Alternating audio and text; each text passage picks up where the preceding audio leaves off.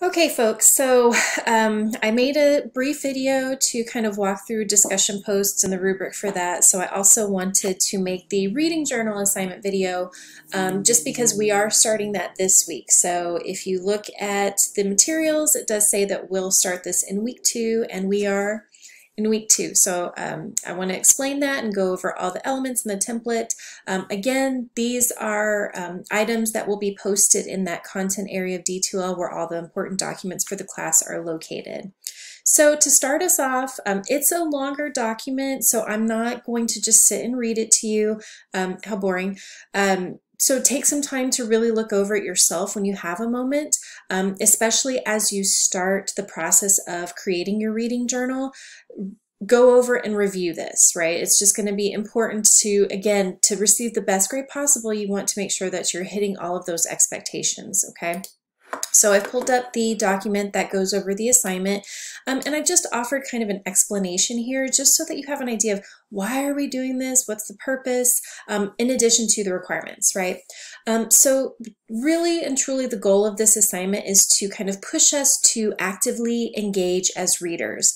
So oftentimes when we read, especially for school, we just kind of have that mentality of, you know, I just need to finish. I just need to get through this. And so oftentimes we'll have kind of a list of the reading we have to do in one class and another, and we just want to cross those things off. And sometimes that means we're not really paying attention to what we're reading. Some of you have probably had this, all of you have probably had the experience where you read and you're getting through a whole page, but you really don't recall what was on that page or in that last paragraph. Our minds tend to wander. We have really short attention spans, especially now when we can be so distracted by our phones or TV or, you know, the things that we want to do. We want to be outside, you know, especially now. So this assignment is kind of pushing us to engage because the readings that we have are really relevant. They're connected to our writing and the way we think about our writing, and also our overall topic, which I'll get to in just a second, okay?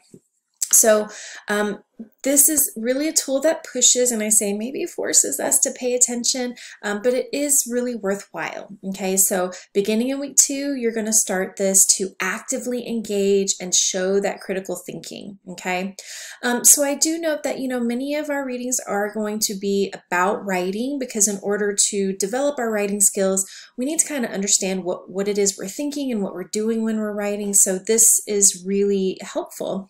But then some of the things that we read are going to cover the course theme and topic, which for this semester will be food. I've done this in various semesters just because food is kind of universal in a lot of ways. It's a way for us to connect. It's a way for us to learn from one another. And it's also something that's really nostalgic. A lot of us can remember a topic or food-related event in our lives. So food just becomes kind of a useful topic for us to connect and write about. Okay, so food is the topic, and like I said, it's a way to kind of learn about the impact of food from personal, cultural, and communal perspectives, and it will make sense as we move through the different weeks, right? So I say, you know, start by reading the text in whatever way works for you. So I want you to really, as the weeks progress, think about your reading habits. Do you need a quiet space to sit and read so you can focus? Are you somebody who needs a really comfortable chair or couch or location of some sort? Or is being that comfortable going to put you to sleep? Do you need a little bit of background noise? Are you kind of a person who you can work at, you know, a busy Starbucks just because that background noise you can ignore, but it's something. So think about what you need as a reader. And sometimes that changes. I used to be a person who I needed to go to a coffee shop and have some of that noise. And then I started to realize that I was people watching way more than I was reading or writing. So I had to kind of change my location and think of that. Right now, we may be pretty limited for locations just based on the pandemic and everything that's going on. But in your own space, maybe find what's going to work for you when it comes to noise, when it comes to lighting, when it comes to comfort levels. Do the best you can. Some of us are working with lots of family members or kids or, you know, whatever the case may be, but try to find that space, that time of day that's going to be the best, okay? I put take written notes, use Post-its, underline or highlight, and I say do something to make sure you're paying attention, right? So now I'm getting into the format. So for each reading, you're going to create an entry in a Word document. So I put, here in Word. Please make sure that you're using Word, whether it's in Google Docs or whatever, you can save as a Word document. And I put, I'm going to provide a template, and please use it. There's no reason for you to go in and set up an MLA formatted document on your own, because it takes several steps. The way that Word defaults and Google Docs and anything you might use, you have several steps you need to go through in order to make it MLA ready, with the spacing, with the font size. Just use the template, right? Okay. So for each entry, you're going to include the text title and the author's name. I've highlighted or I've bolded those so that you make sure to include them. And I put, for our course text, just worry about our main course text editor, who is Andrea Lunsford. You can give her credit.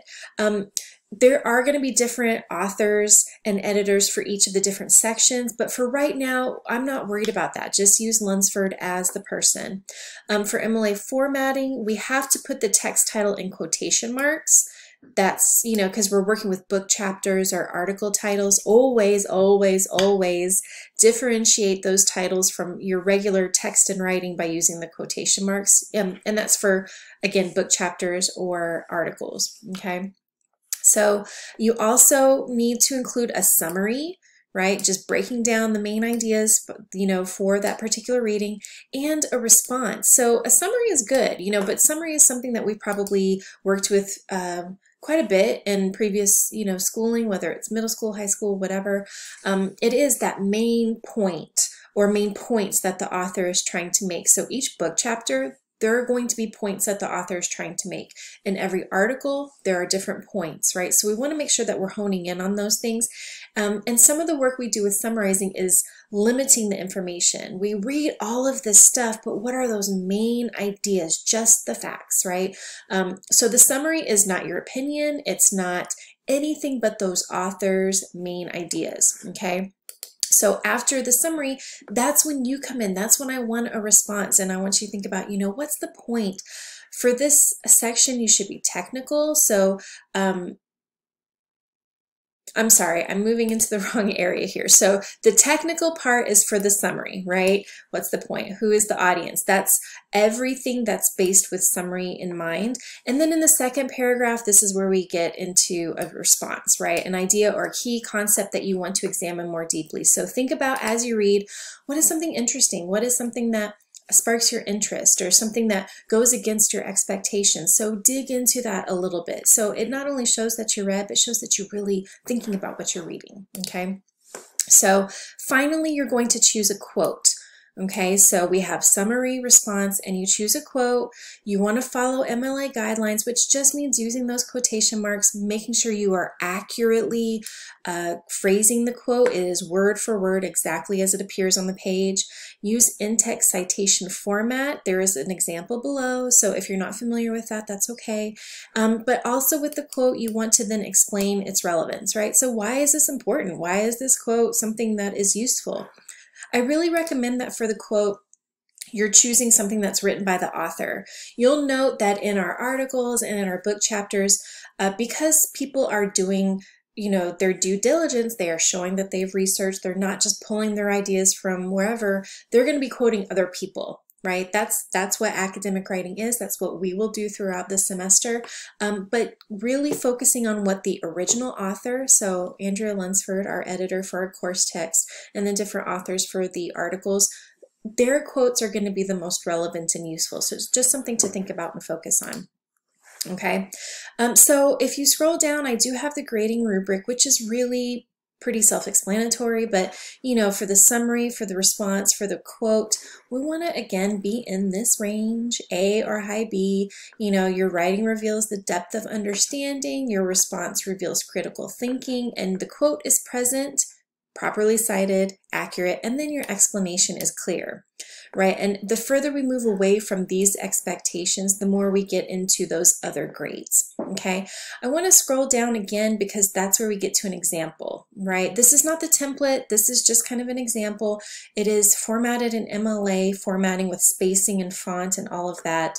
It has this title, Reading Journal. We're going to start in week 2. Okay, so week 2 to, oh, off the top of my head, maybe week 4 or 5. Forgive me, y'all, I can't remember at this moment, but it's okay.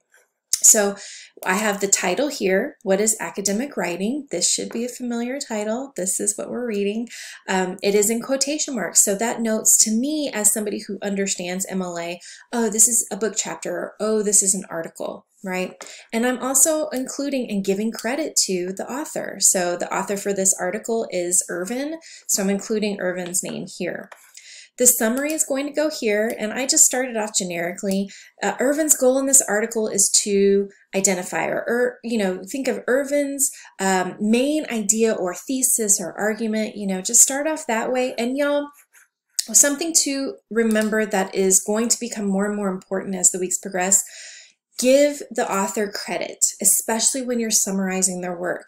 And to do this, it's very simple. Just start every sentence with the author's last name or a gender pronoun. It may become apparent what gender pronoun the author prefers. You can always make some assumptions, or you can say something generic like the author. So Irvin argues this.